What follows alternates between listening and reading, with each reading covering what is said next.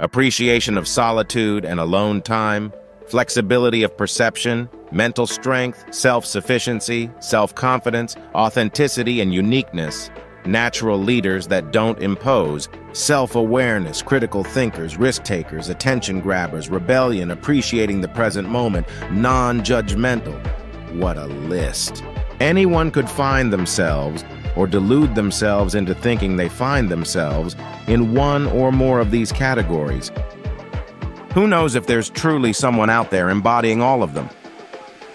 The models of the rare and irresistible Sigma male permeate our collective imagination, not only through alternative online forums, but also through cinematic and television storytelling. The issue isn't imagination, of course, but culture. In essence, the problem is that we start to believe these personalities truly exist. Many men try to align their character with these models, aiming to conform just as much as women strive to adhere to absurd physical standards, all under the belief that it makes them irresistible.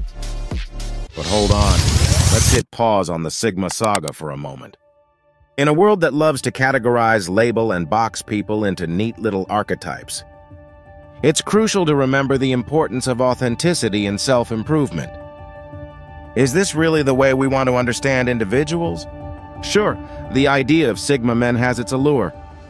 But here's the thing, we're all unique beings with our own quirks, strengths, and complexities. Attempting to fit every person into predefined molds overlooks the beauty of individuality. Life is not a one-size-fits-all deal, and psychology is certainly no exception. Let's be real, categorizing individuals into Sigma, Alpha, Beta, or any other label oversimplifies the richness of human nature. We're not just lone wolves, alphas, or betas. We're a vibrant tapestry of experiences, emotions, and personal journeys. And speaking of personal journeys, here's a thought. It's wonderful to be yourself. In fact, it's crucial. Embracing authenticity means acknowledging your uniqueness, understanding your strengths, and yes, recognizing your areas for improvement. We all have them. It's not about conforming to an archetype. It's about embracing your true self and constantly evolving. The Sigma male concept might have its merits, but it's time to question the validity of these generalized archetypes. People are not algorithms, and psychological diversity deserves more than a checklist of traits. Let's break free from the confines of categorization, embrace the true complexity of the human psyche, and focus on the real work of self-improvement. This type of storytelling risks fueling misogynistic attitudes and hindering the possibility of building healthy and balanced relationships. Instead of focusing on labels like Alpha, Beta, or Sigma, it would be more beneficial for men to strive towards developing their self-esteem, empathy, and communication skills. Qualities much more appreciated and useful in interpersonal relationships for now. Irresistible women, irresistible men, again, for now. Those who cling to these labels seek to create an alternative reality where they feel safe and special, but they end up reinforcing harmful and limiting stereotypes for both genders.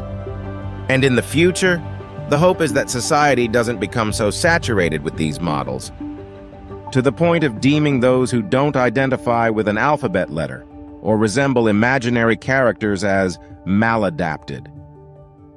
And now we want to hear from you. What are your thoughts on these archetypes? Have you ever identified with or questioned the labels society places on individuals? Drop your insights in the comments below. Let's engage in a meaningful conversation about the richness of individual experiences and the potential limitations of categorizations. Remember, your perspective matters, and by sharing, we contribute to a broader understanding of the diverse tapestry of human psychology. Looking forward to hearing your thoughts.